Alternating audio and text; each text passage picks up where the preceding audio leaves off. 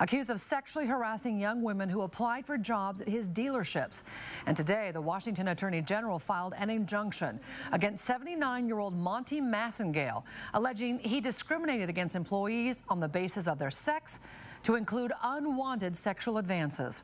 KXLY4's Jeff Humphrey joins us now live at Green Acres Motors in Area Heights with a look at this alleged form of car lot couch casting. Jeff? Nadine, Massengale was the owner of a trio of Green Acres car lots, including this one, until 2014. An attorney for the company says Massengale is no longer actively involved in car sales, and the phone number that these alleged victims called in the hopes of landing a job was actually Massengale's personal cell. The Attorney General claims the help wanted ads on Backpage.com targeted young women looking for their first job.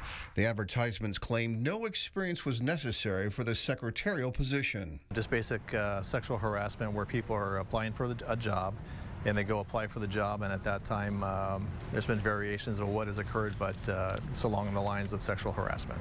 In 2012, sheriff's detectives arrested Massengale on a sexually motivated assault that happened at his Spokane Valley lot.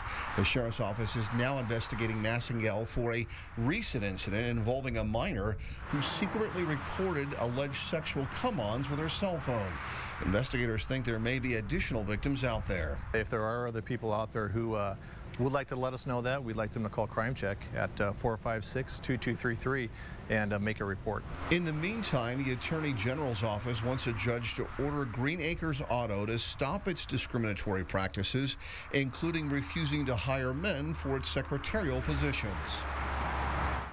Nadine, the Attorney General's office also alleges that Massengale has been luring in young women in the hopes of having relations with them since 2012. Now the Attorney General wants to fine Evergreen Auto $2,000 for every time the discrimination or sexual harassment at the workplace happened.